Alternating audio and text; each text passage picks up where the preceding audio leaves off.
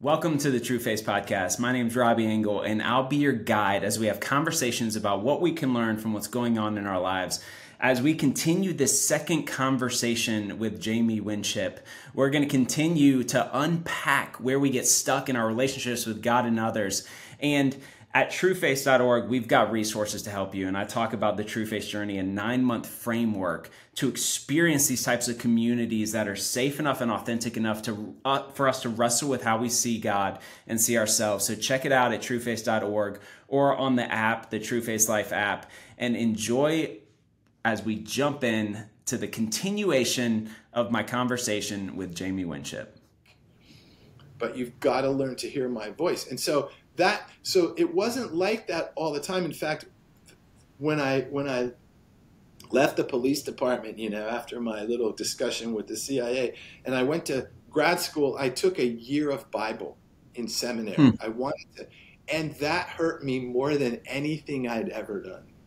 Because what happened was everything I knew down in my gut, so to speak, just my beautiful relationship with Christ was so Hebraic, we'll call it. It was so whole, all of me. And then I got into seminary and it became Hellenistic. It just became my brain. It was really fascinating. And I fell in love with the intellectual side of the apologetics and polemics. And then when we moved into the Muslim world, I was ineffective. Because all I knew how to do at that point was debate Muslims on the Quran and the Bible. Yep. And it was so disheartening. It was like God didn't come with us into the Muslim world. And it took 5 years of that frustration for God to say to me, 5 years of like, wow, we are failures in this. It's not working. I got arrested and put on trial, all this stuff going on. It's like, where did God go? And it wasn't where did God go, it's where did I go? And I went from my heart back into my head. That's where I went. And it took 5 years before in desperation, I said to God, I stopped hearing him. But he was still speaking, I just wasn't listening anymore. And I think this is very biblical pattern you see in Scripture of people, they stop listening. Like David, when it says David inquired of the Lord, and then as opposed to when the passage starts with, and David thought to himself.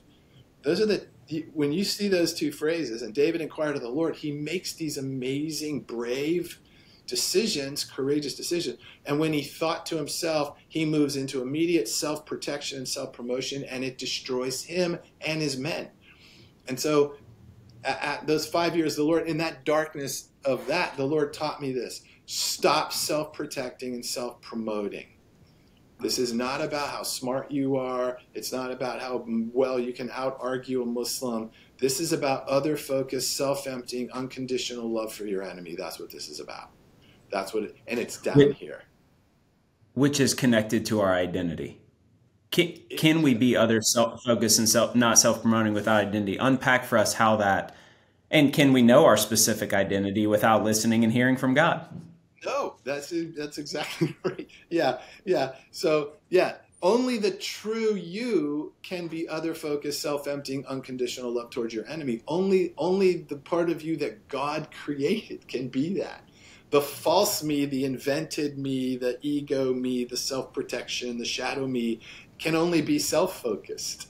That's all it'll ever do is self-focus and self-protect. And as soon as a person starts talking, you can hear it. You can hear that self-protection and self-promotion. They don't have to be bragging and all that. It's just the number one goal of my life is my own safety. That's it. And you can hear whole communities talk like this. And Christ is saying the opposite. He didn't consider heaven something to be exploited, but he emptied himself.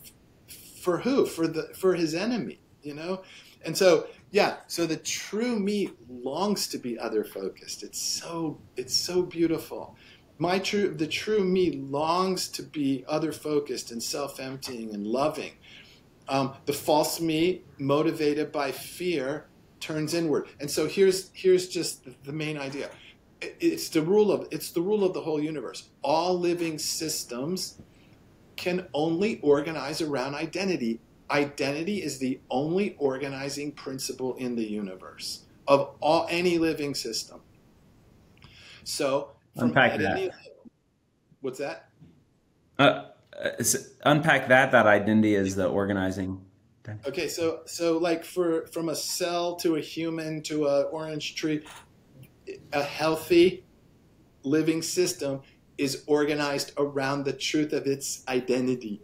A good tree, Jesus calls it, can only produce good fruit, and a bad tree, bad fruit. So if you have we start at the cellular level. If you have a cell that's operating in its true nature, its true capacity, its true identity, it's connected and reciprocal with everything around it all the time.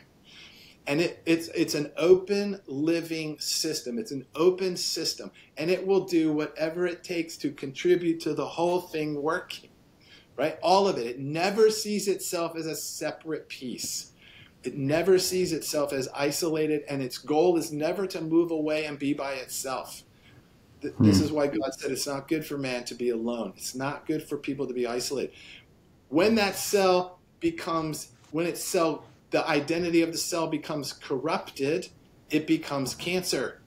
The identity is now cancer. It's not cell, it's cancer.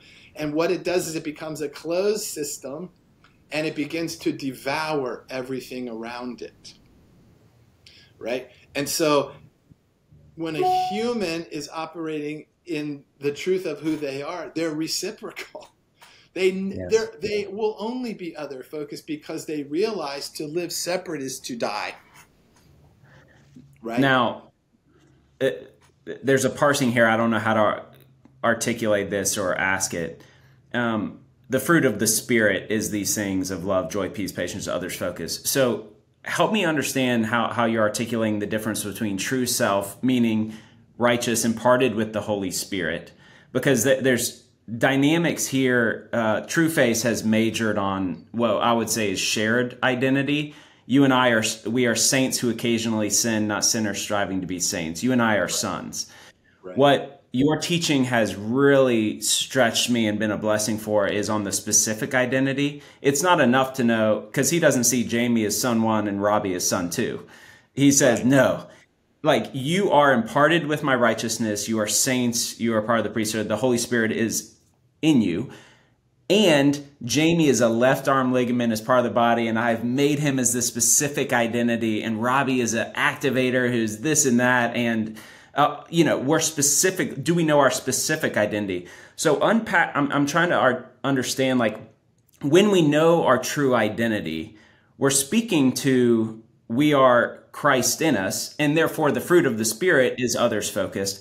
But there's a difference in that. Is it our specific identity that looks differently as part of the body of Christ?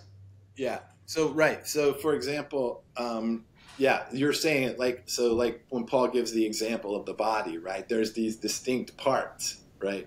And so I'm a hand and you're a hand or whatever, or a leg or whatever. And so we want to operate so the hand identity can be working in love, joy, peace, patience, goodness, kindness, and so can the leg. But unless they're working together, right, in their uniqueness, it's not a body, right? That's the key. And so, I'm this is what's, I think, really hurting the church. The church is we're not imagine in a city. So in our particular church, so like our staff, if you when we have a new person come in or something, and the pastor will say, introduce yourself, we don't say our name. We don't say like Jamie and I'm in charge of outreach. We don't say that. I will say my name. My name is Jamie, and in the kingdom of God, I'm an untier of knots. That's my identity in the kingdom. I'm an untier of knots. Okay, as an untier of knots, I'm filled with love, joy, peace, patience, goodness, kindness, gentleness, self-control. But what are you going to do with the untier of knots identity? Right? You're going to put them in your conflict areas in your city. That's what you're going to do with that beautiful identity, right? And so the next person, my name is whatever, and I'm a lover of the guilty. That's his identity. I'm a lover of the guilty. Okay, so he's a son of God. He's filled with the Holy Spirit. He's filled with love, joy. But uniquely, he loves the guilty. it tells you where this person needs to be. Like, where would you put this lover of the guilty? With a bunch of discipling a bunch of very biblical people? No. He would be super frustrated. All he would be doing is trying to get them interested in guilty people. Like, and it would produce, it would cause trouble. So put that guy in the prison ministry. Unbelievable. He's unbelievable in there.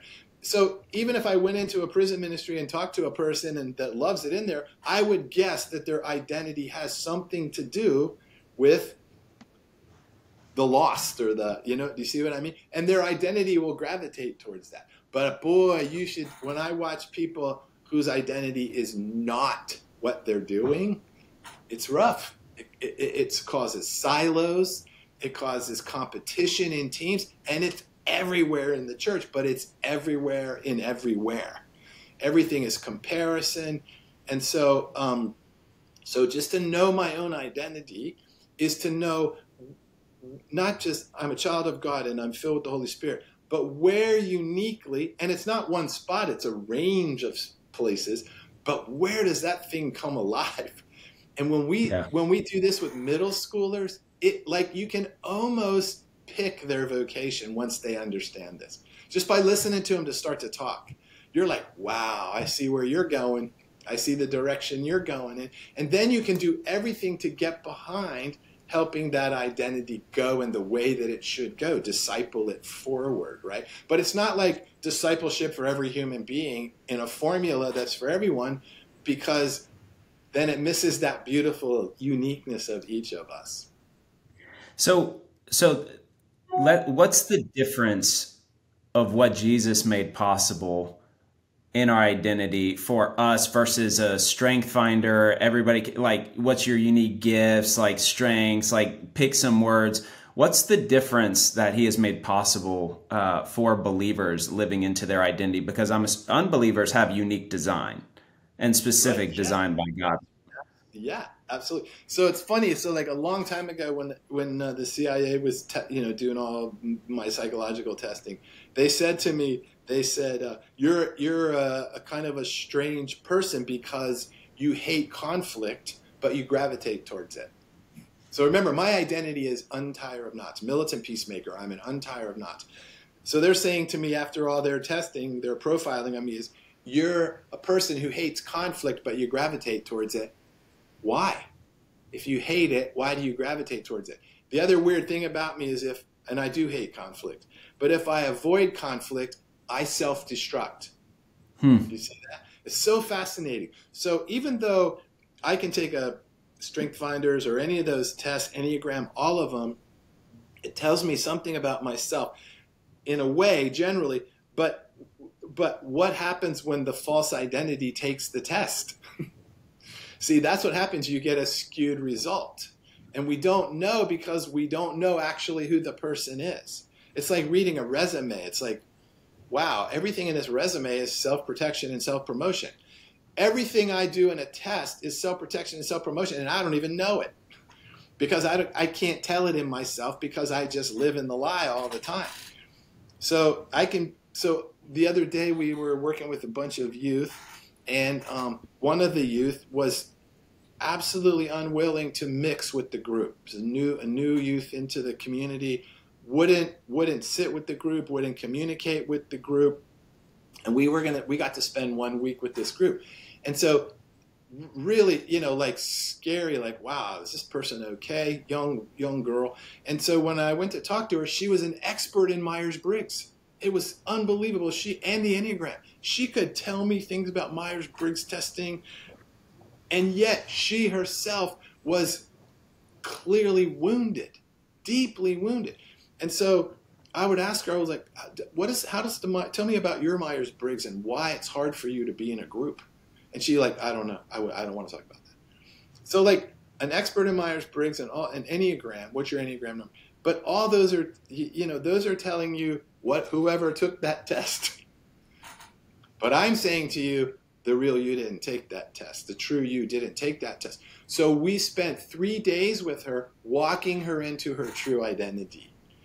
And after 3 days, she would stand up in front of an entire group of people and share. and talk intimately about herself. The Myers-Briggs in them, they can't bring that kind of transformation. And even the way that they're painting a profile of a person can be skewed because the person is taking the test within a lie. Yeah. Yep.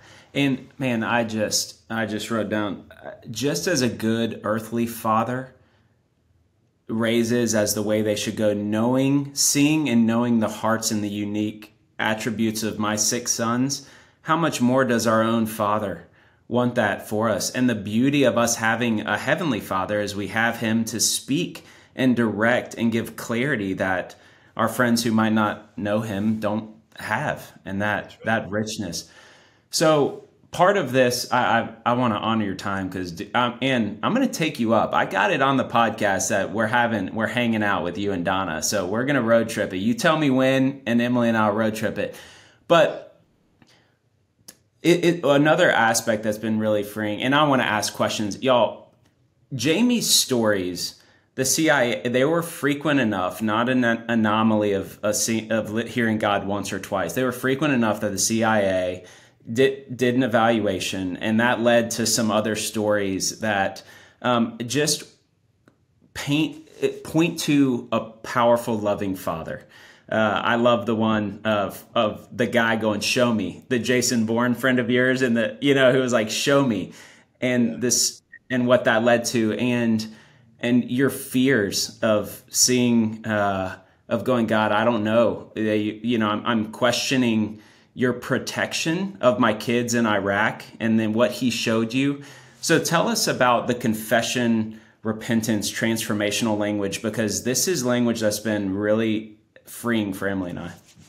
Yeah. And I think, and this is what I love about the faith, our faith, our Christian faith is these beautiful sacraments that we've lost track of. And so to me, confession is a sacrament.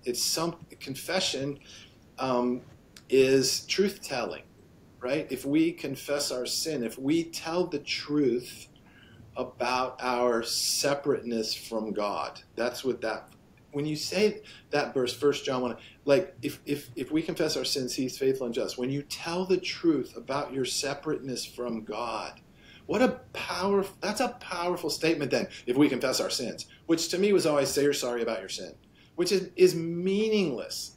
And there's nowhere in Scripture where God is demanding an apology from people. Jesus never walks around going, I need you to say you're sorry for doing that.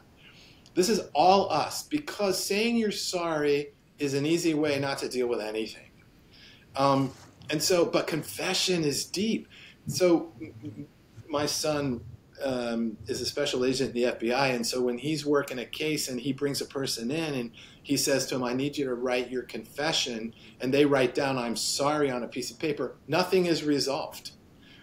A confession isn't an apology. A confession is, I need you to tell the truth. Just tell the truth. So a confession can be positive or negative. It's just, I'm a U.S. citizen, confession.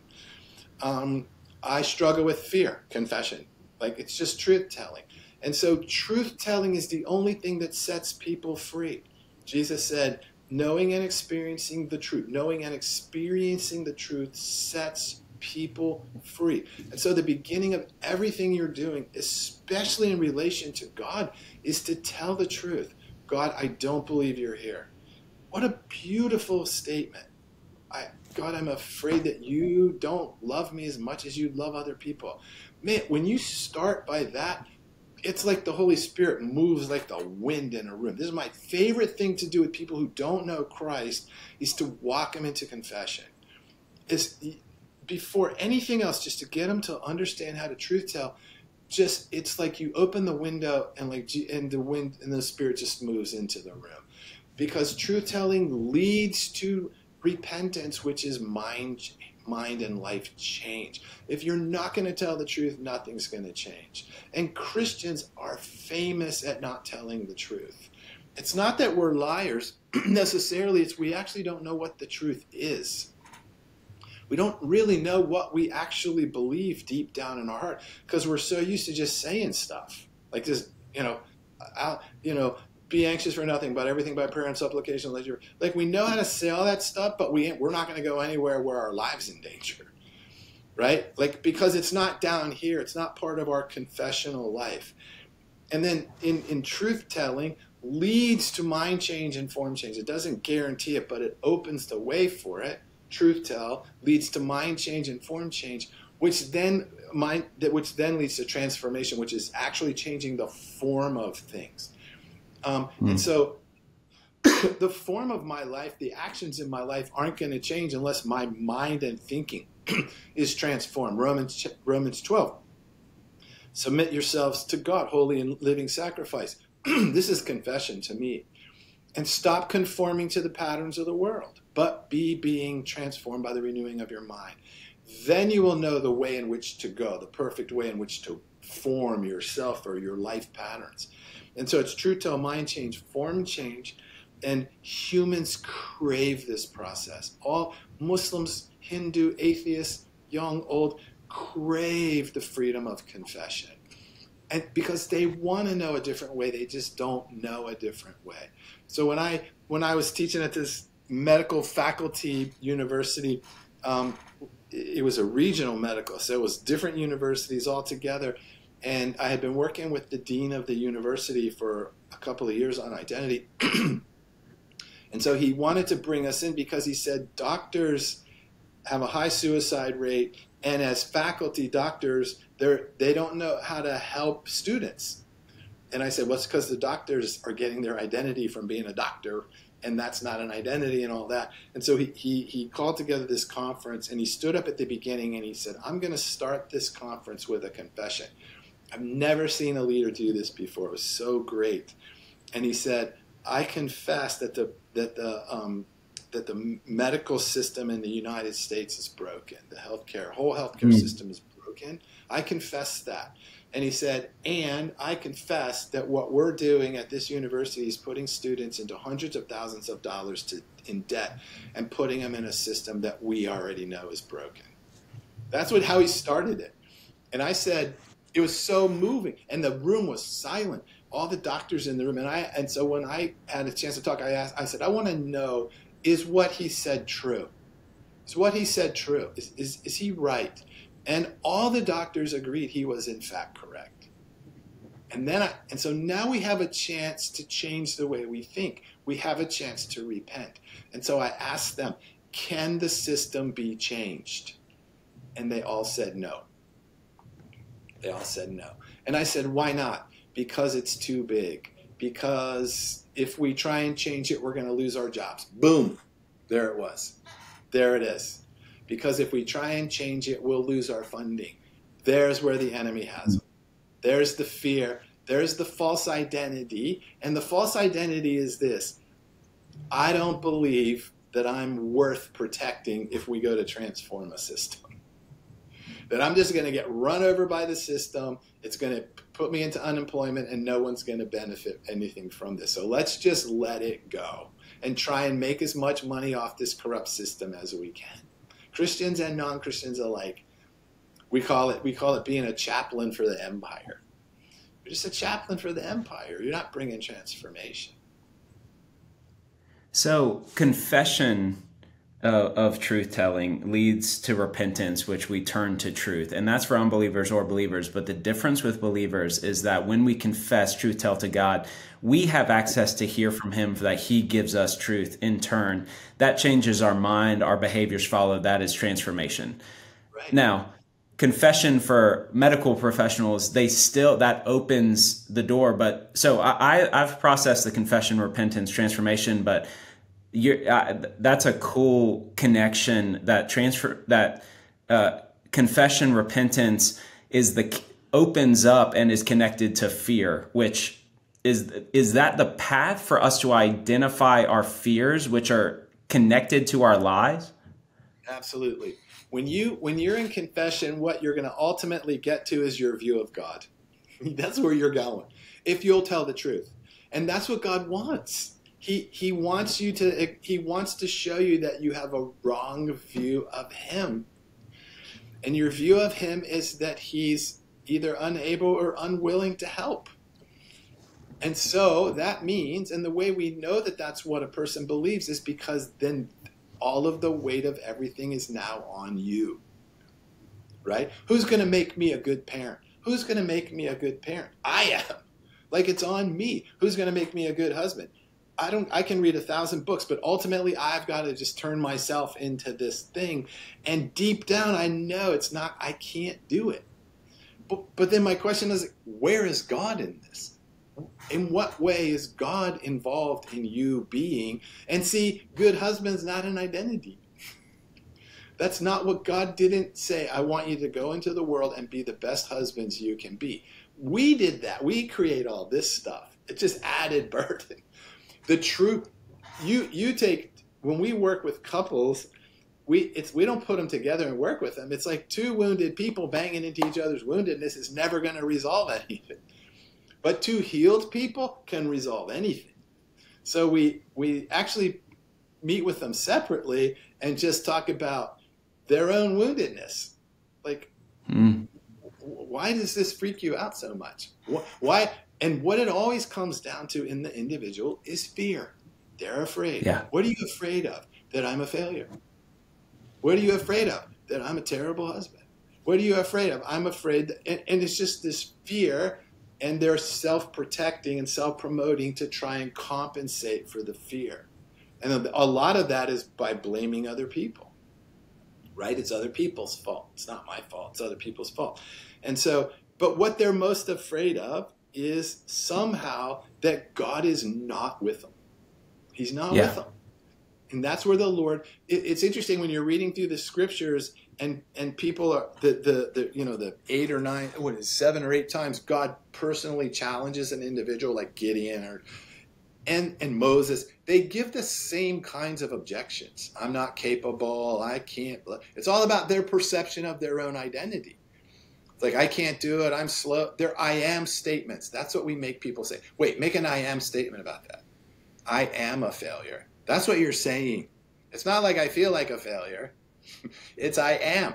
And God, when you make I am statements with God, he wants you to tell the truth about he didn't make a failure. That isn't what right? And so when they're saying that, they're admitting their fear of who they are. But then ultimately, God's answer to him always is not like, I'll make you a powerful speaker. He doesn't say that to him. I'll make you wealthy. He says to him, I will be with you. I will be with you. I feel like that's not good enough of an answer for people. Like, deep down to them, it's like, that's not good enough. I'm with you.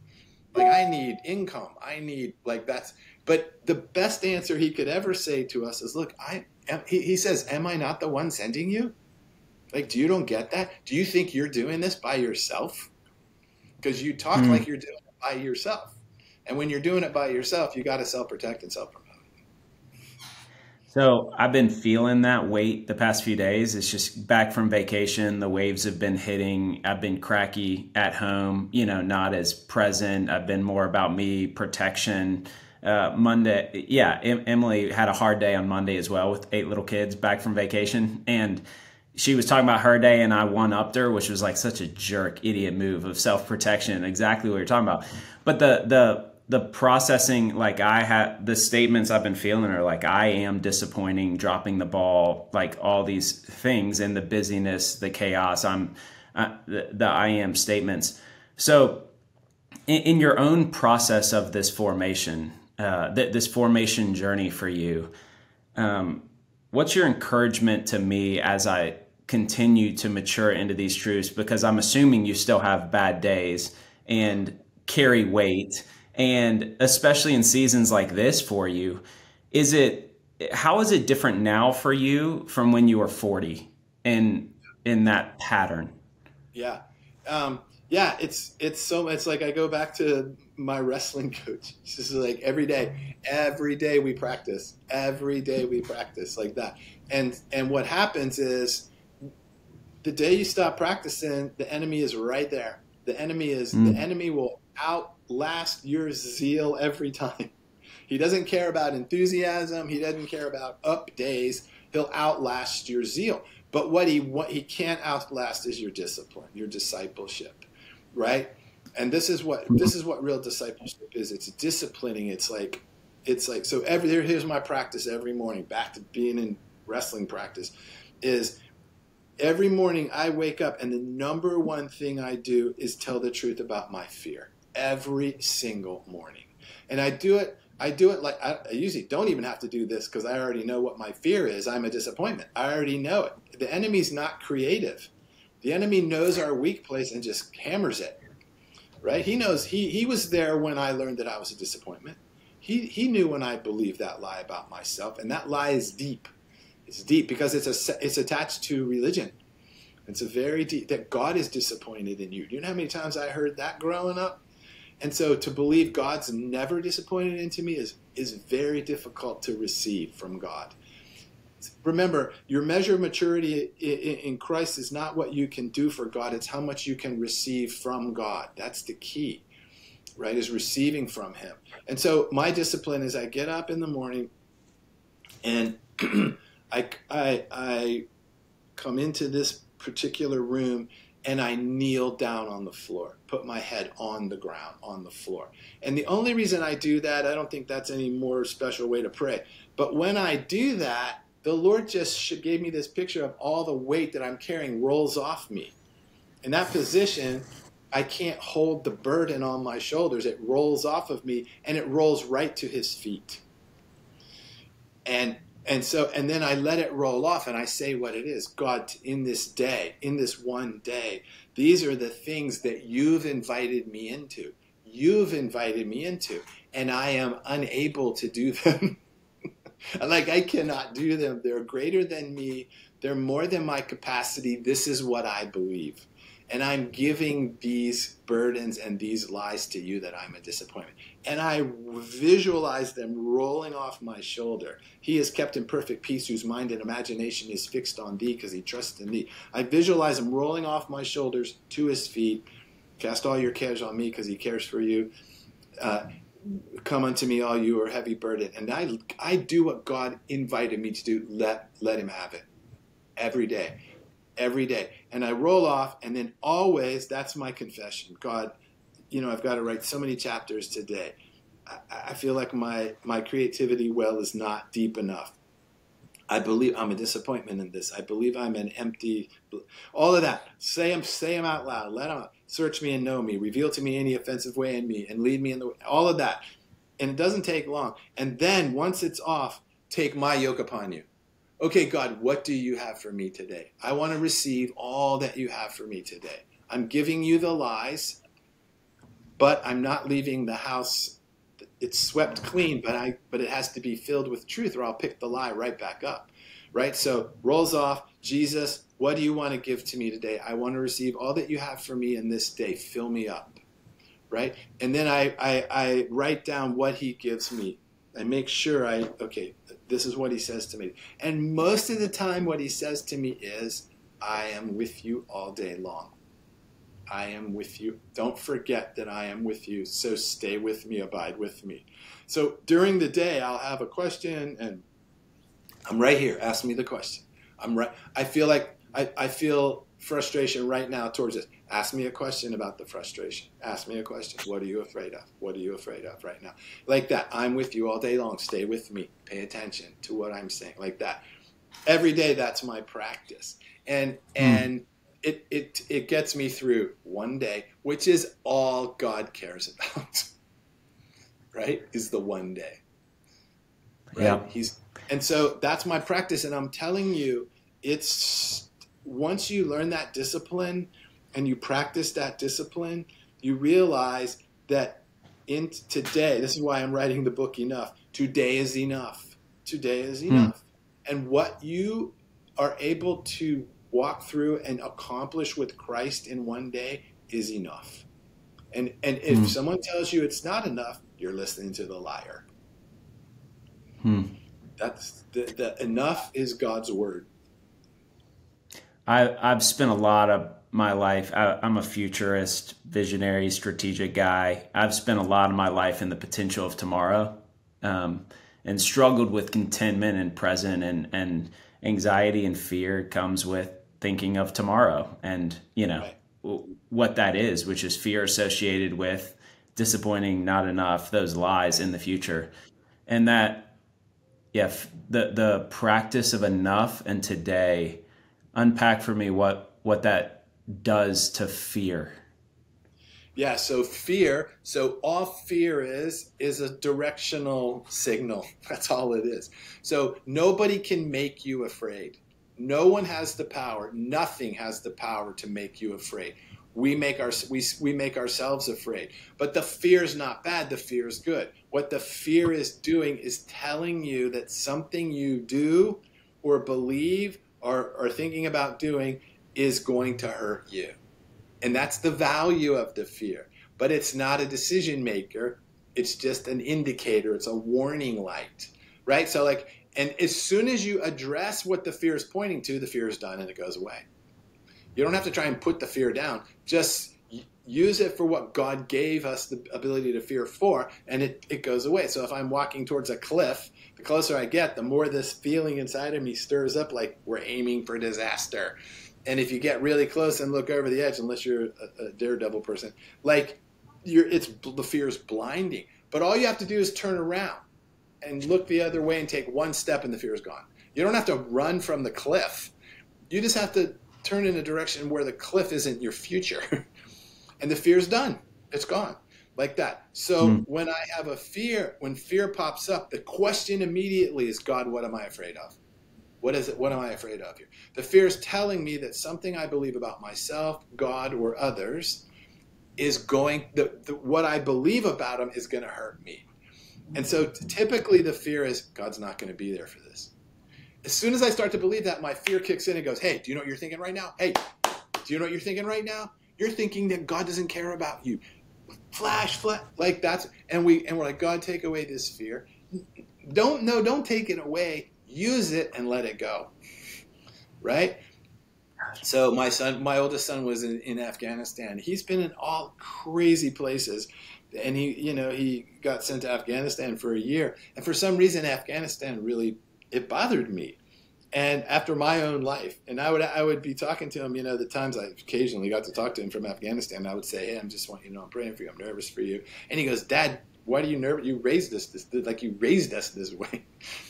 But what was I afraid of? So I was afraid he might get killed because he was in crazy situations. Yeah, but I know what happens if a person dies. They go to heaven. Like, what am I afraid of? What am I afraid of? That's what the Lord kept asking me. What are you really afraid of? If he dies, it means that God failed. That's what it means. It means that God didn't care enough about me to protect my kid. That's what it means. And that's what offends God. That thought. That thought separates me from God. Yeah. Because it's not true. I have a current processing, and I'm assuming you've got this way more.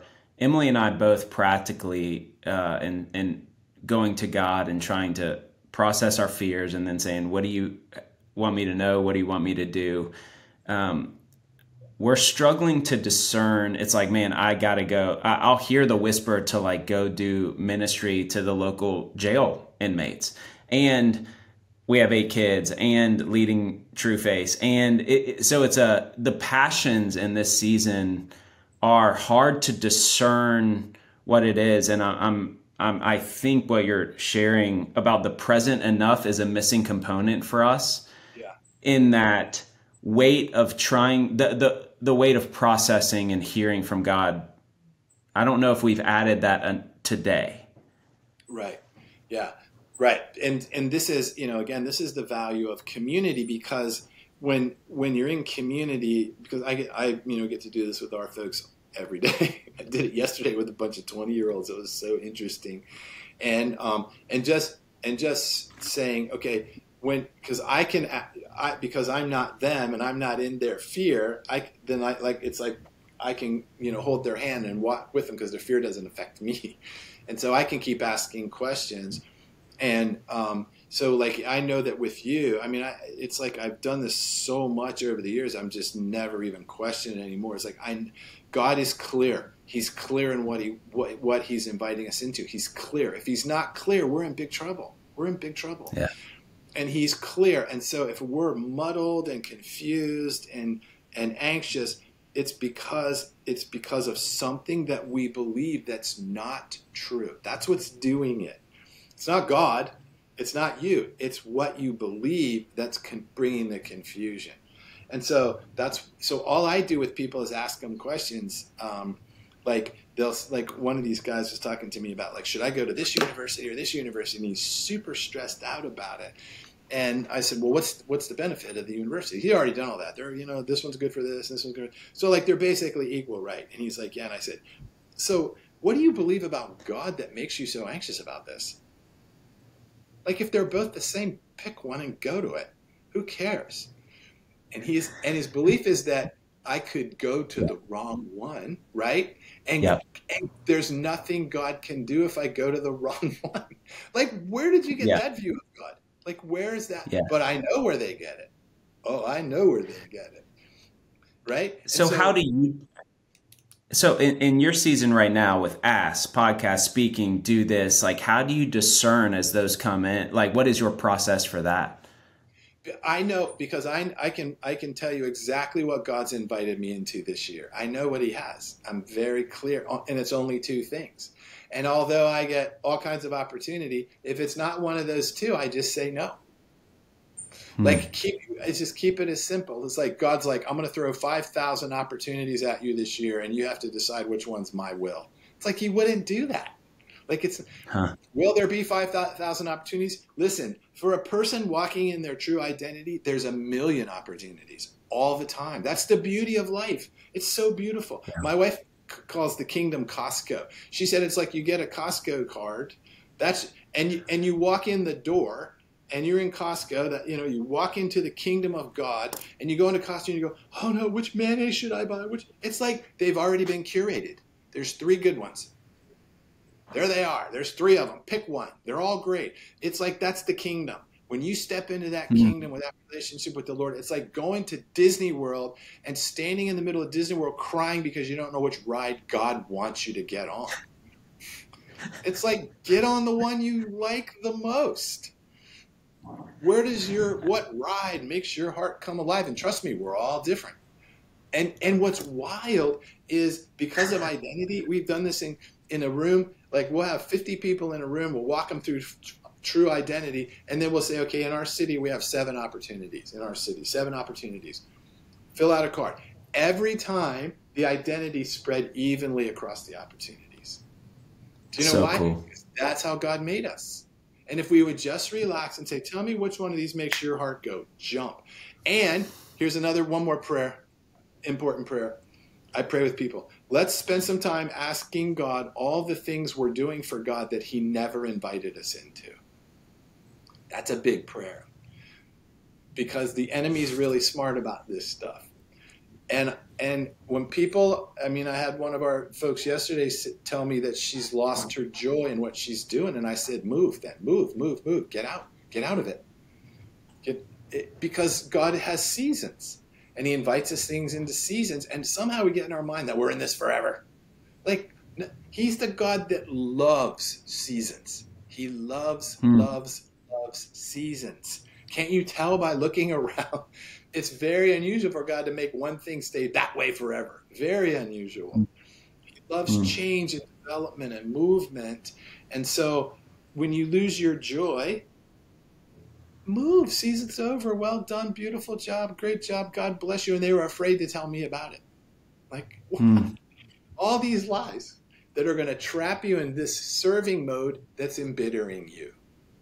Yeah. Right? Jamie, you have been so generous. I want to, you are 40 minutes over what I asked you to commit, and I thank you for that. So I want to honor you and also let you leave us with any story or insight that God puts on your heart. But just to encourage y'all out there, you know about the Trueface journey and 9-month framework for group discipleship to process these truths of identity. And this book, there are Trueface journey groups right now using this book to help guide people. As you know, we talk about shared identity, that we are saints and we are sons and daughters of the King, imparted with his righteousness. Do we know our specific identity, how he's made us to live into that? And these handles for me of confession, repentance, check that out. Jump into a Trueface Journey group. Go to Identity Exchange, buy Living Fearless, and I'll buy it for you if you don't have the money, because this book is so powerful. Text me. Jamie, thank you for what you're doing. And if you want to leave us with anything, then it'd be an honor for me to pray for you on the way out. Yeah. Wow. I mean, there's just 1,000 stories going through my mind I'd love to tell, but I think just to remember that the ontology of God is love. The ontology of God is love, and being informs doing. So if God's being is love, then what he does has to be consistent with his unconditional love, even for his enemies. Even when we were his enemies, Christ died for us. And so just hold on to that. And anytime you stop believing that God is love, you need to come back to the Lord and just tell the truth. Like, Lord, I don't understand the kind of love that would be with me, that would never be disappointed in me, that would always want to be with me and always want to encourage me. I would just keep coming back. So easy to believe wrong things about God. Blessings in that discipline of staying in the truth of God's love. Let it be so, God. And I pray for this brother and the ministry he's doing, and his wife and his kids, that you will protect him as you have so faithfully. And thank you for his ministry. Expand it as his faithfulness leads to more impact and reach for your kingdom. Thank you for this, brother. We love you. Thank you. Yeah. Thanks, Jamie.